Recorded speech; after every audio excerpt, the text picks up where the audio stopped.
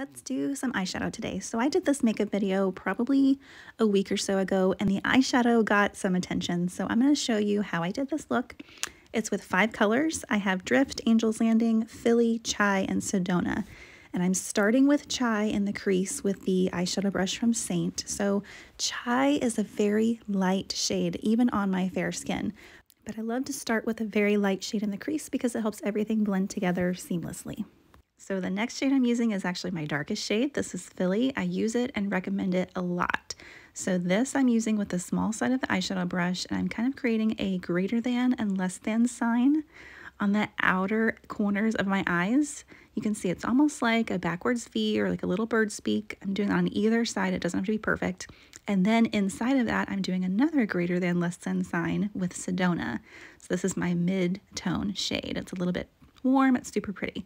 And then I take a little Sedona on my brush with the fluffy side and kind of soften everything together so it's not super bold, because this look is great for daytime. You can make it more bold if you want, but I'm going to wear it really soft today and really play on the shimmers. Soften everything together, make it super soft and blend together, and then I take a little bit of Sedona and a little bit of Philly under the bottom lash line. That's my bottom lash color. And then I'm going for shimmer. So this is Angel's Landing. I always recommend you apply your shimmers with your finger because you'll get the most out of them. This one's a little bit metallic. It's super pretty.